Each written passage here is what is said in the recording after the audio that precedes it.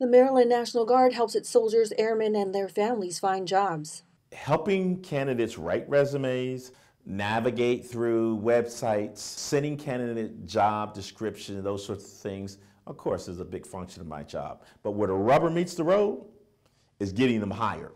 Many companies are looking to hire veterans, but how can you get an edge in a competitive market? The key is self-initiative. Finding a job is a full-time job in itself. You don't have the opportunity to get a face-to-face with every employer on every job that you're interested in.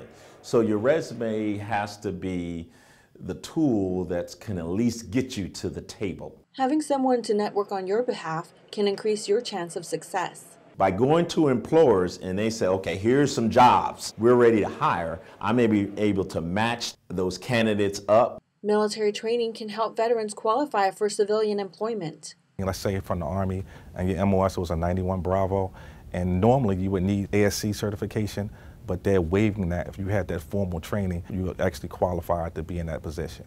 Businesses realize the value of what military personnel offer.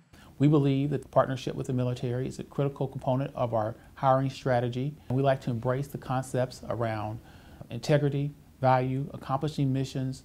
Maurice Blue is a retired sergeant major from the Maryland National Guard. As a soldier, I'm big on mission. And Metro job is commute probably about 800,000 or so people a day in a safe environment. I mean, what better mission to buy into with that? A bit of advice for those seeking employment.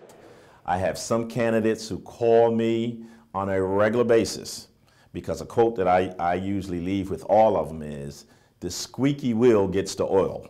Reporting for the Maryland National Guard, this is Army Sergeant Aimi Fujikawa.